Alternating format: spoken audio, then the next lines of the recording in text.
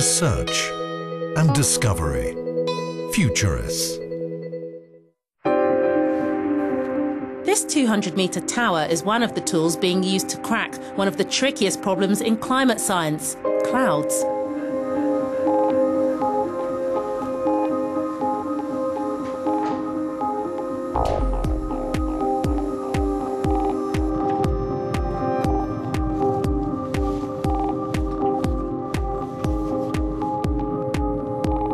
So we are here now at 100 meters at the cabal mast of the Dutch Met Office.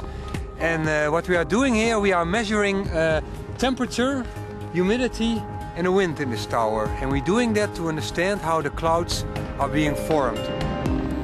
Cloud watching instruments are scattered across this site in the Dutch countryside, including radar to measure cloud droplets, solar radiation sensors and a laser to track cloud height. The data gathered here feeds into a European Union research project led by Pier Siebesma, a senior scientist at the Royal Netherlands Meteorological Institute. It's essential research because the cloud question has profound implications for the study of climate change. The only tool to look into the future are climate models.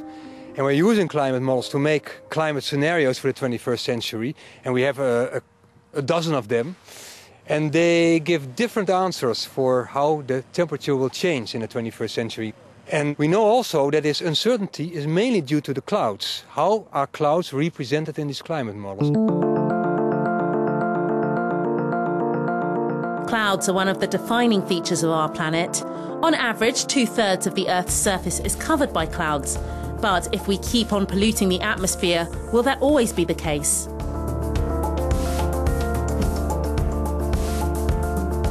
If in climate change, the only thing that would change would be that we just increase our greenhouse gases, such as CO2, it would be a relatively simple problem. And the global temperature with a doubling of CO2 would just increase by 1.2 degrees. But of course, our planet, our climate is a dynamical system, and our clouds will respond to that global increase of temperature.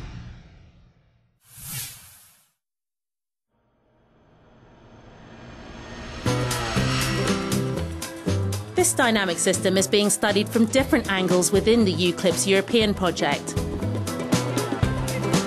Among the cloud-busting research team is one of the contributors to the UN's IPCC reports on climate change.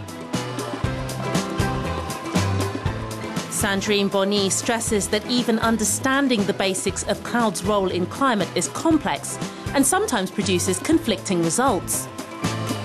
Different types of clouds have different impacts on radiation, on the energy balance of the Earth.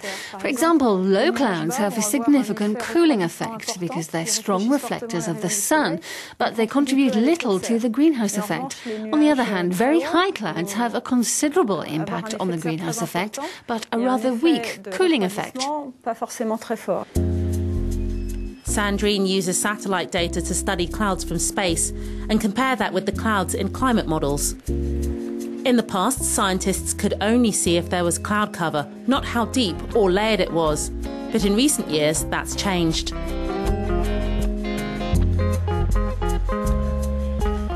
For a couple of years now, since the launch of the Calypso and CloudSat satellites in 2006, we've had completely new information about the vertical structure of the clouds that will allow us to better understand the conditions of cloud formation and to better evaluate the realism of the clouds simulated in our models.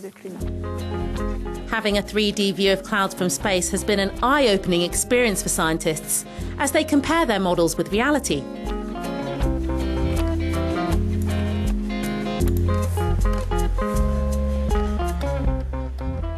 This map shows the distribution of low clouds observed by the Calypso satellite during 2008. In the old version of the model, we can see that the model seriously underestimates the low-level cloud cover compared to observations. In the more recent model, we managed to simulate the clouds a little better.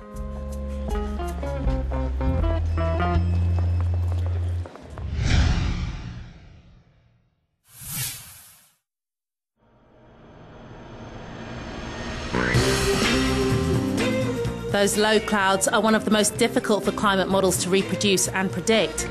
Back in the Netherlands, another partner in the EUCLIPSE project is looking at the problem on a much smaller scale. We are using the state-of-the-art turbulence models in which you really can zoom in at scales of, say, 30 meters. So basically we can really see what's happening in clouds in terms of dynamics, transport of heat and moisture. Stefan de Rood's 3D computer simulations offer a detailed and interactive way to study low clouds. He wants to know if there will be more or less cloud cover in a warmer climate. And that means experimenting with different parameters. And if we are able to show that our model results are very close or in a good agreement with the aircraft observations, then we can do sensitivity tests. So we can play with the external forcings, meaning that what happens if we increase the sea surface temperature? What happens if the mean horizontal wind changes? What happens if the temperature at 1 kilometer height, if it increases? How does that affect the cloud amount in the lower part of the atmosphere? These are the questions we are asking with our model. At the moment, the study of clouds seems to offer more questions than answers. But some new discoveries have been made using satellite data and ground observation.